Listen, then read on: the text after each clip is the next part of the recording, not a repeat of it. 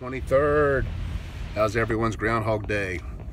Looks as though the West Virginia Supreme Court of Appeals extended our quarantine or our non-emergency hearing, yada yada yada, until May the 15th, I believe. So I suspect that our governor is going to do the same, and yay, we got 3 more weeks of this glorious crap. So everyone stay sane. I'm going to the farm, working from farm, which involves some chopping, good bit of working. Got a big project I got to finish, and document review.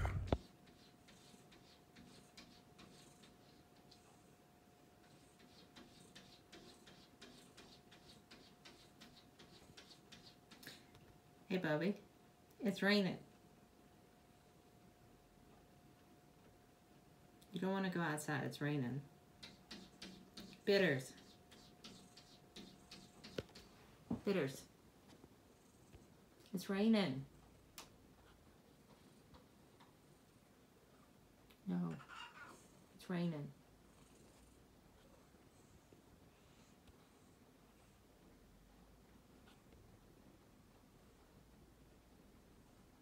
Just spent 3 hours knuckle deep in a damn document, and now I'm going to check out some frustrations.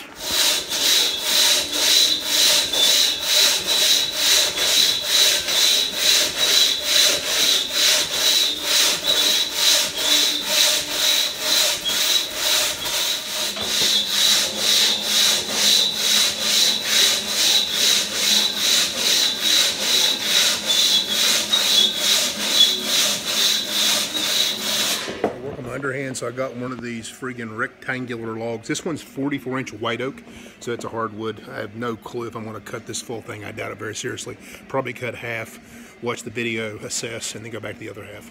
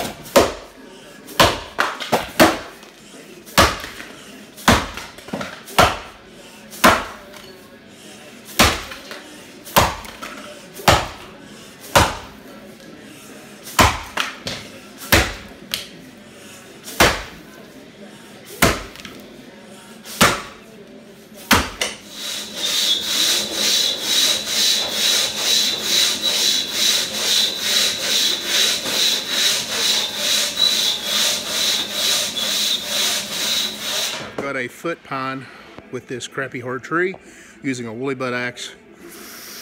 Yeah, let's try if I can have some efficiency in these board holes. You know, I'm working on tree balls, and I think I've got those now. I just need to make sure I'm a little quicker on the boards.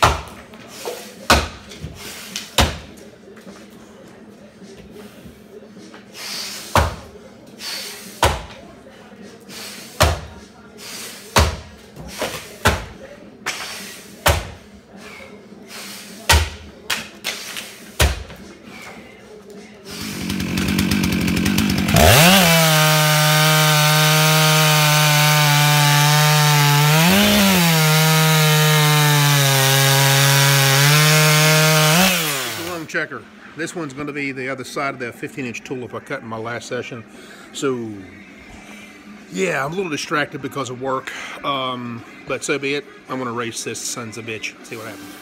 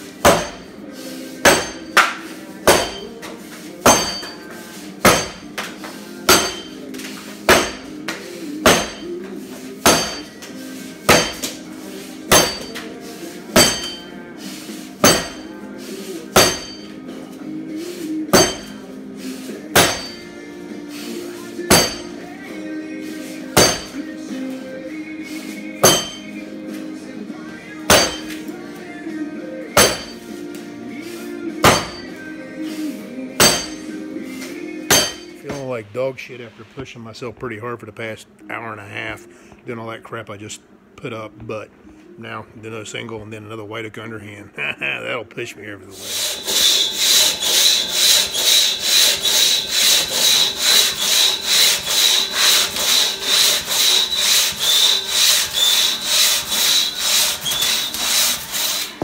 So I'm probably just going to go half-ass on this underhand. I just want to work on lines and recoil. This is really hard white oak.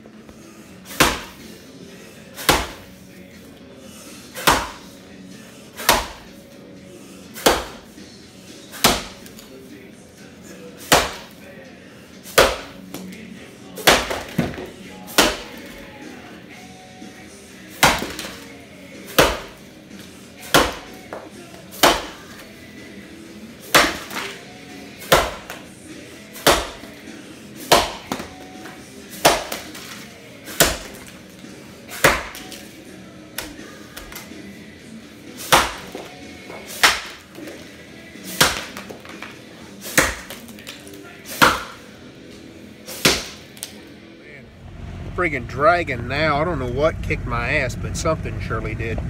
FYI, I have lost almost 70 pounds in the past 20 months, and I've lost 50 in the past 7 months.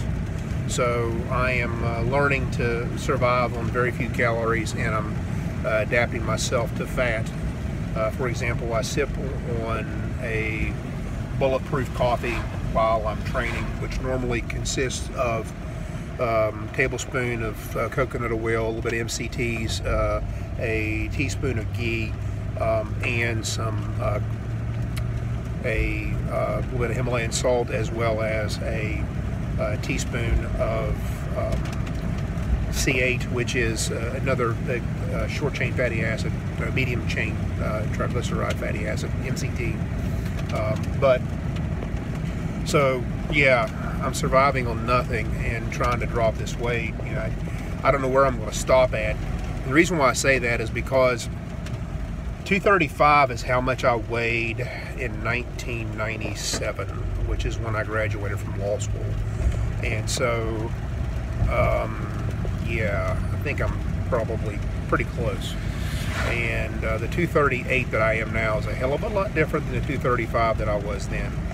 I'm a lot harder now, got a lot more muscle mass, lots of years of heavy lifting. You know, I could still, if I wanted to, I could still bang out 600 for a set of 8 or 10. It'd damn near kill me, but I could do it.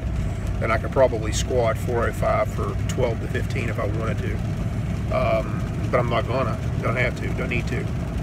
But yeah, so the reason why I'm telling you all this is because, you know, I may start talking a bit more about food, a bit more about input, and a bit more about how to increase your energy, because I'm going to try and something here by adding some carbs back in to improve my energy reserves while I'm training.